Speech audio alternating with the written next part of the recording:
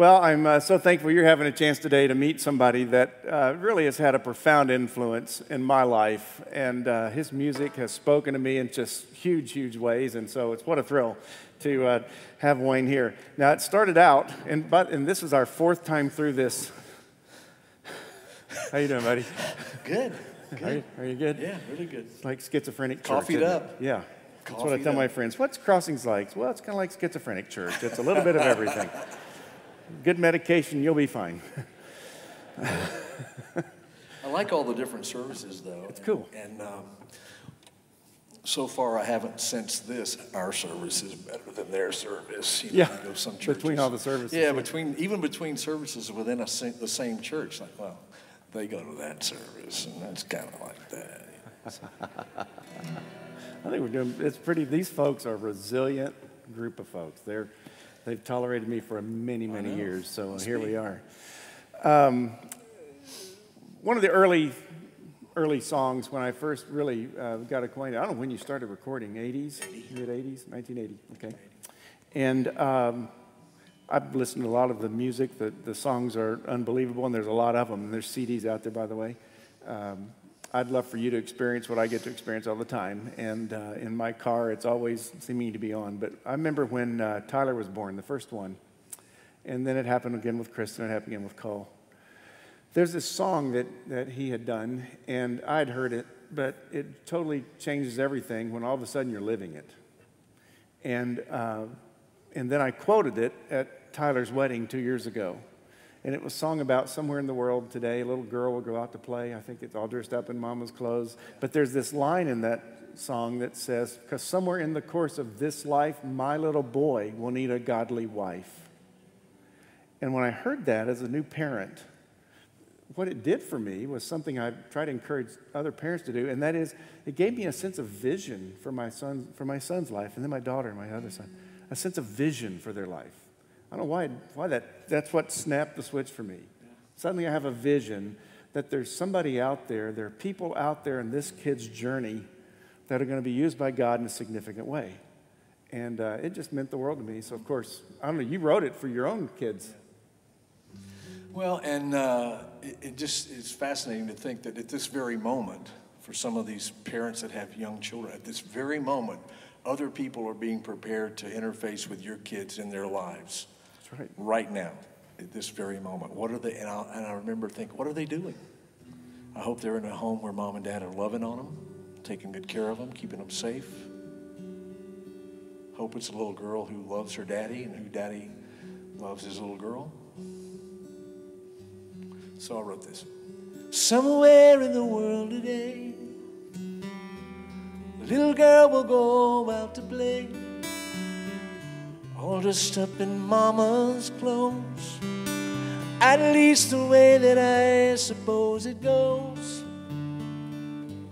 Somewhere in the world tonight, before she reaches to turn out the light, she'll be praying from a tender heart, a simple prayer that's a work of art. I don't even know her name, but I'm praying for her just the same, that the Lord will write his holy name right there on her little heart.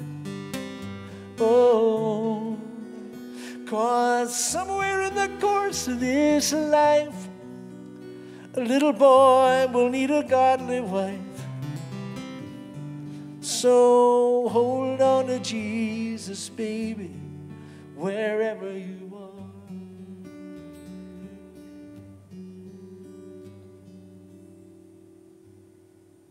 That's good stuff. Man. But there was one more that we just latched onto as young parents. And I think any of you grandparents, parents, anybody that seems to have a child in your life that you love can relate to this. But they came home from Sunday school or school. They'd been writing things. I actually saved this stuff. My kids at first thought it was kind of weird, but I have this huge file on each one of our kids.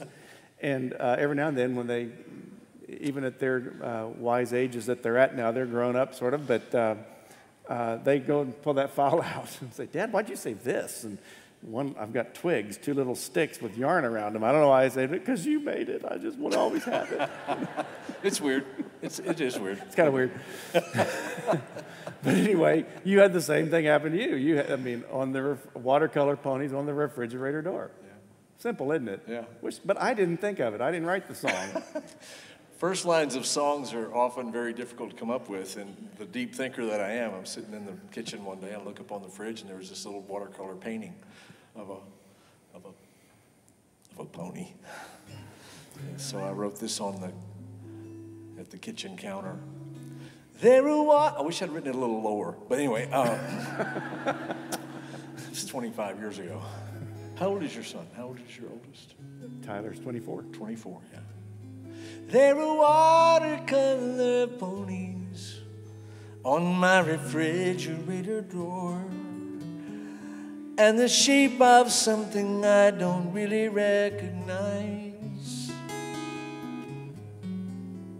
Brush with careful little fingers and put proudly on display, a reminder to us all how time flies. But baby, what will we do when it comes back to just me and you? They look a little less like little boys every day, and the pleasure of watching little children growing is mixed with a bitter cup of knowing that the watercolor ponies are gonna one day. This is sad.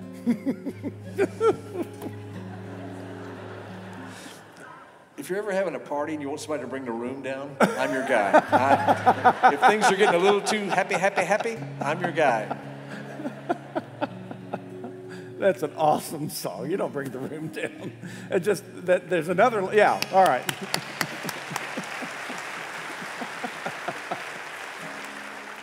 Well, that other line about, what was that last line? Because that's what we just hit. You know, sometimes the ponies will ride away, you know, and now we're empty nesters. And Kim looks over and goes, oh, dear Lord, now what am I going to do? You know, now I'm stuck here with you in the house. So, anyway, great stuff, and I just love what God has done in your life. You've also written a book, though. We kind of fast forward now. This was about your kids. You've written a book about your dad.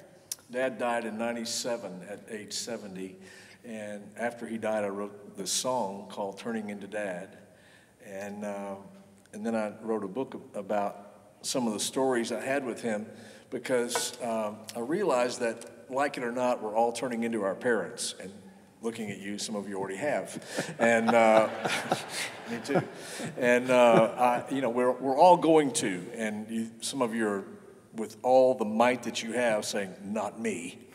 And I have bad news for you. Yes, you are, and that's okay if you embrace the finer points of your parents. If you embrace the finer, higher virtues of your mom, of your dad.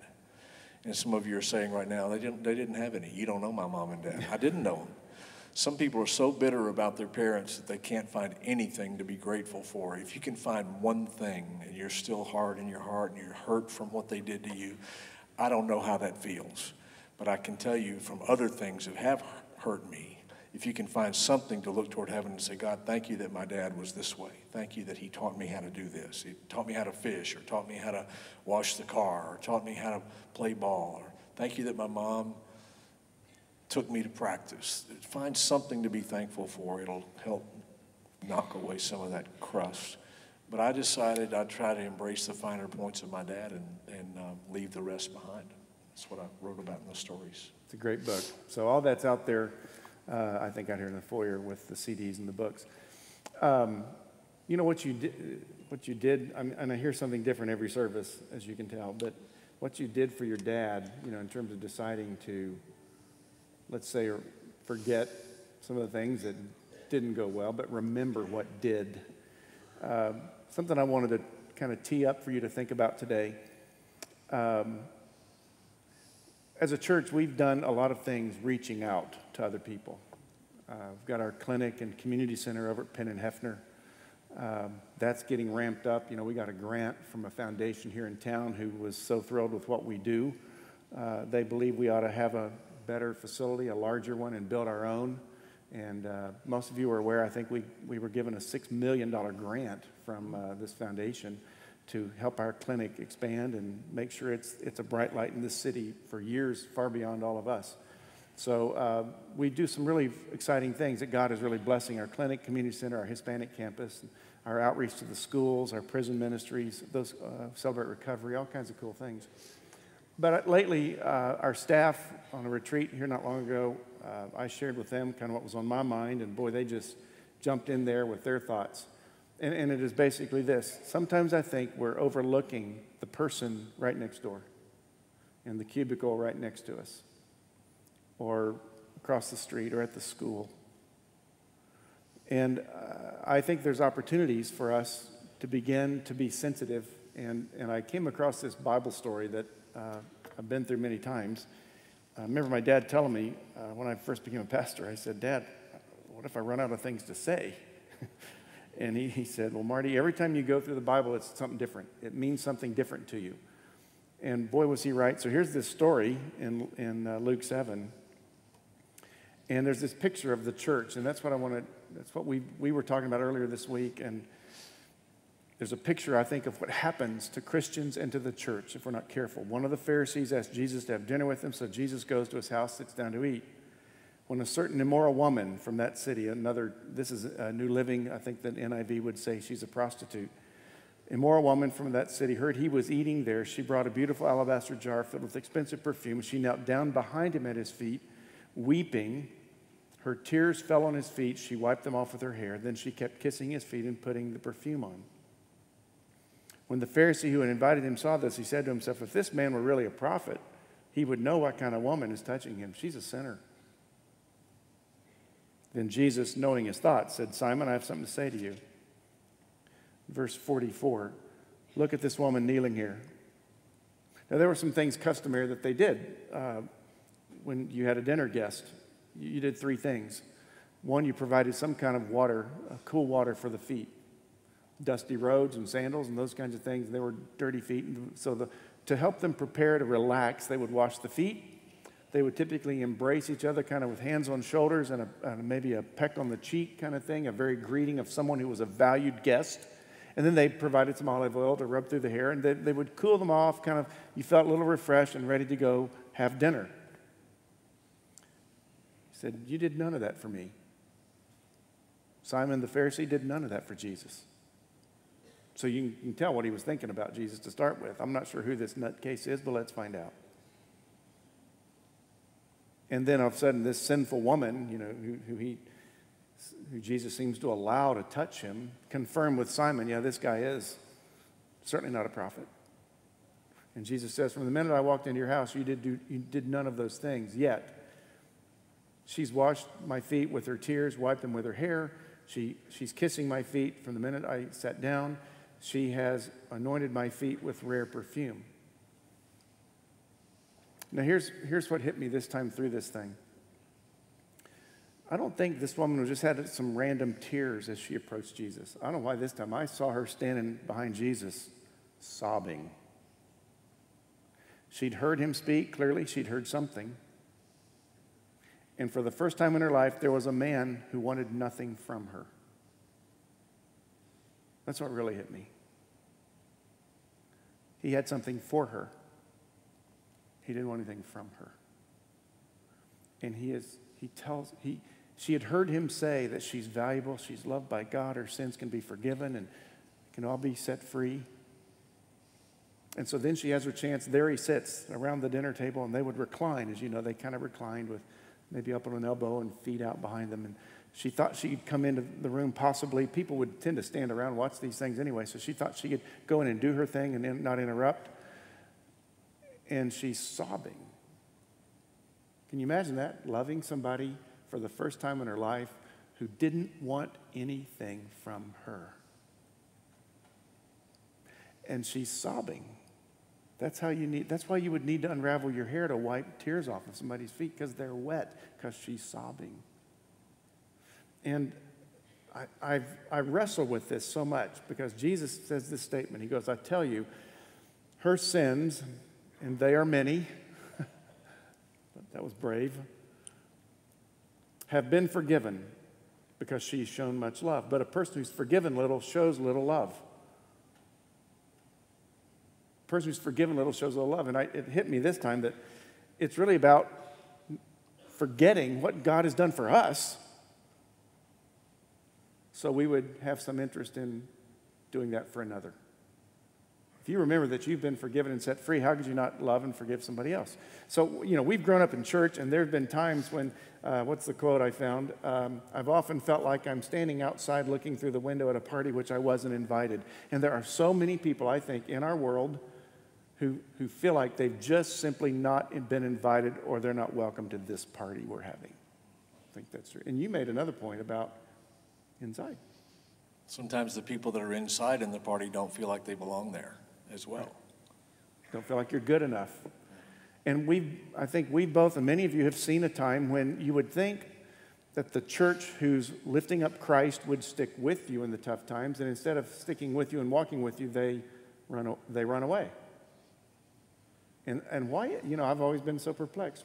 Where did we get off track so much that the sinful woman, we at times would be more like Simon and say, wow, if you knew who she was, and you knew what kind of stuff she was into, you kind of steer clear of her. And Jesus says, no, we invite her in. I don't know why. And you've had that experience. There were times you even said, I think one of the services, your songs now, you wrote them. They mean different things. Yeah, it comes back around and means something different. What's that about? Well, I think in the party, like I said, sometimes you're in the party, but you hope people don't find out about you, or they will throw you out of the party. Yeah. And I used to have one of my band guys a long time ago. After every performance, he'd walk by me and he'd say, "Fooled him again."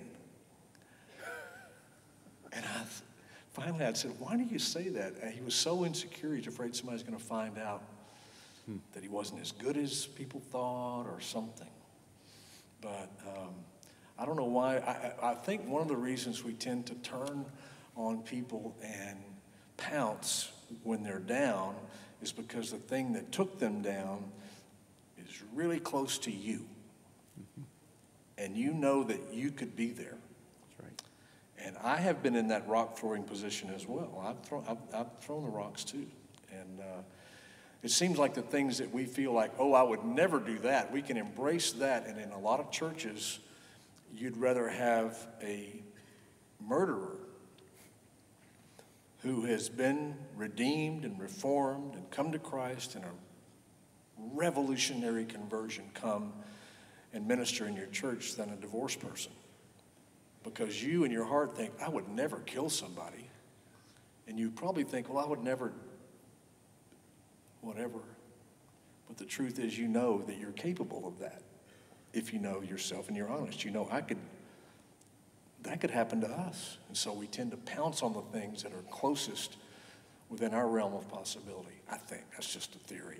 Well, and you made another point that I thought was just great, and one of the early things. I think sometimes for us it's hard. We feel like if we embrace someone living in a way that we think is just repulsive, if we embrace them, that somehow we're condoning or we're approving. And that's really not our business. And that they got away with it. They're getting away with it. Getting away with it. Exactly. We think they're going to get away with it. The pain that they already feel is just about killing them. And nobody's getting away with anything. That's what you said. That's key right there. Nobody's going to get away with anything. Nobody's getting away with anything. We are our own judge, jury, and executioner most of the time. We don't need anybody else to do that. So I think what finally helped me get this clear somewhere in this journey in the last 20 years, and then maybe it happened for me. I remember when I had I wish all my encounters with God were this strong, but I remember when God just said to me, Marty, you are not their judge. You are their friend. Now you be the friend. and let me take care of the rest. Because God knows where it's headed, and he knows what's going on here. And I just sense, it's time for me to love them like Jesus loved me, forgive them like Jesus has forgiven me, stick with them like Jesus has stuck with me. That's what I'm supposed to do. And if we would do that, I don't think you'd have enough room in any church. I think it'd be a whole new concept. And because the Holy Spirit, that's his job, is to convict them. And certain places, certain churches, certain parts of the country, certain denominations, the Holy Spirit has been either blown way out of proportion or taken completely out of the equation. And if you take the Holy Spirit out of the equation, then who's going to do the convicting? I will. Mm-hmm. Who's going to be the one to bring judgment on them? I'll do that. Pick me. But that's the Holy Spirit's job. Our job is to bring them the truth and let the Holy Spirit of God speak to them in their heart and deal with them. That's not our job. Not our job. I'm asking you all, I said I was kind of teeing up a subject today that I want you to really be thinking about. And this is going to be a theme around crossings, really.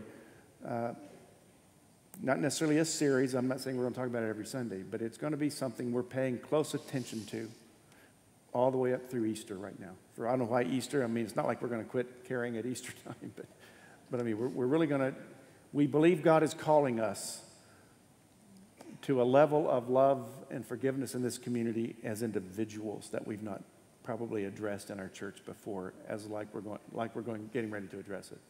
So I'm just asking you to begin to pray. Who is it? And they probably already come to your mind. Who's that person you might know who's standing outside looking into this party wondering why they're not invited? Who might be sitting here wondering if they're allowed to even stay in the party? Maybe you know somebody in that condition. Maybe you feel that. I'm asking you to begin listening to what maybe God has put on your heart in the last 20 minutes. And there's a person somewhere. Again, they may be at work, they may be at home, in the neighborhood, at the school, at the grocery store, at the Starbucks, wherever it is. And somehow you're just wondering, I wonder what their story is. And maybe God's prompting you to find out what their story is. And listen to them. If you would think of who that one person might be, I want you to write their name on your heart and burn it into your mind and pray for that person and pray that God will show you a door in which you can build a bridge to them by which they would know that you're the kind of person that's going to stick with them and you're not worried about their past, that in Christ we're only dealing with futures. I wonder if you would do that and write that person's name into your thoughts. Who is it you would like to pray for? Who might discover how much we're loved and forgiven. There's a song that Wayne's going to sing, and you're the one who told me about it this week. Just a great song. And it says, in the middle, it says, "The time is now, come church arise. Love with his hands, see with his eyes." So think about that person. Listen to this song.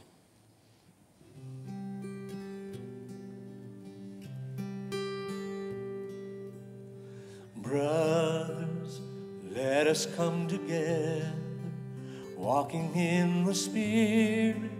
There's much to be done. We will come reaching out from our comforts, and they will know us by our love. Sisters, we were made for kindness. We can light the darkness as he shines through us. We will come the healing with a song we sing. They will know us by our love. The time is now. Come church arise. Love with his hands, see with his eyes. Bind it around you, let it never leave you. They will know us by our love.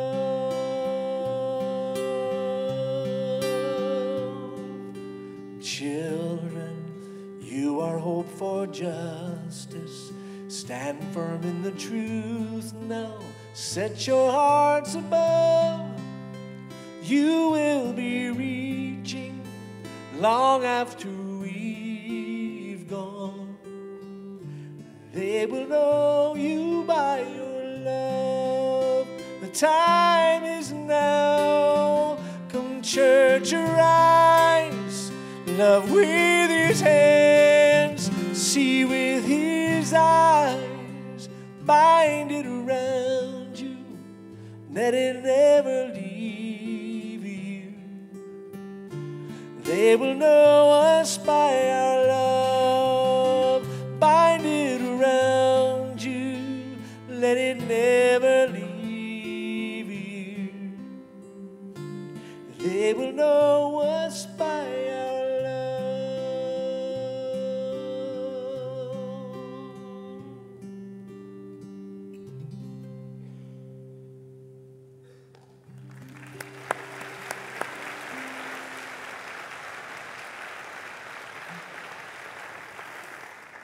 Aren't you glad Wayne Watson was in the area and stopped by to see us?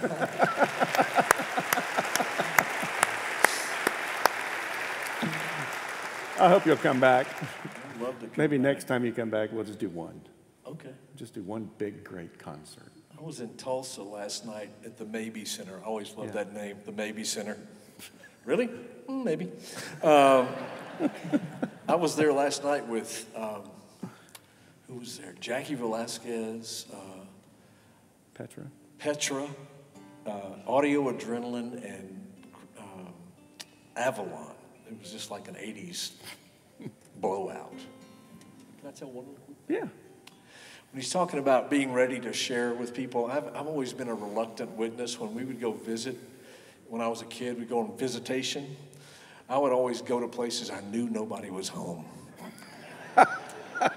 I hate confrontation. I will let somebody just roll me rather than confront them. I don't like it. I don't like to confront strangers, but if we're walking in the Spirit, God, and this sounds like something you'd hear at church, but look around, here we are. If you walk in the Spirit, this is the kind of stuff God can do. I was picking up Pei Wei the other night. Pei Wei, Chinese takeout. And I played golf that day, and I had changed my shoes. I'd taken my socks off, golf shoes and all that, and put on sandals. And so my ankles had this brown line and then little white feet at the bottom. And I'm standing there picking up my food, and a guy sitting behind me says, "What'd you shoot today?" This complete stranger. "What'd you shoot today?"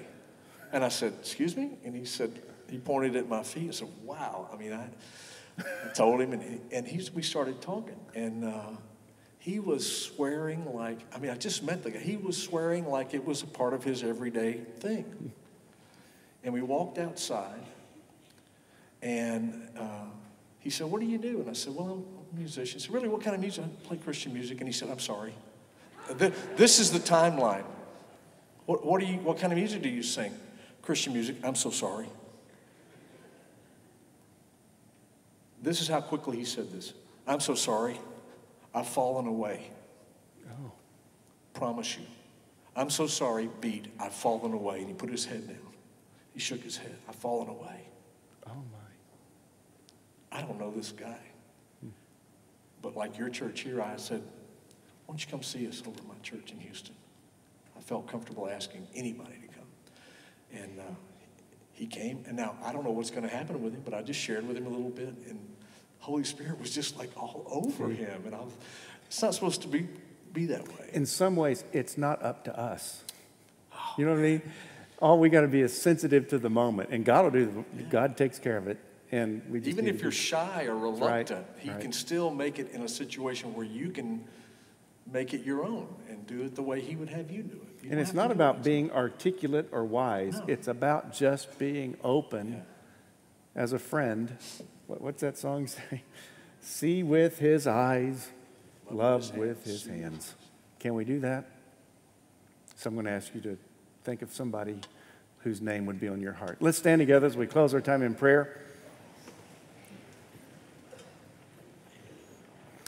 And I want to remind you that as everybody begins leaving the sanctuary, if you have anything on your mind you would like to spend some time on your knees praying about, feel the freedom to come to these altars. Our prayer team, some of our pastors are here, would be happy to pray with you or to leave you alone. And maybe you feel a need, it has nothing to do with what we've talked about today. Just please feel the freedom to come and kneel before you head to your car if you'd like, while everybody's leaving the room. Okay? Let's pray. Father, we do ask you to give us a sensitivity to notice people around us. Father, we claim to have the greatest story in our hearts ever given to mankind. We claim to carry the greatest truth that will ever be told. We claim to have the greatest gift that will ever be given. That is the love of God Himself through Jesus Christ, who forgave us, cleansed us from all unrighteousness. Father, may we no longer be protectors of that secret. Allow us, Father, to open our hearts and offer what we've been offered to others who just may simply need to know we care.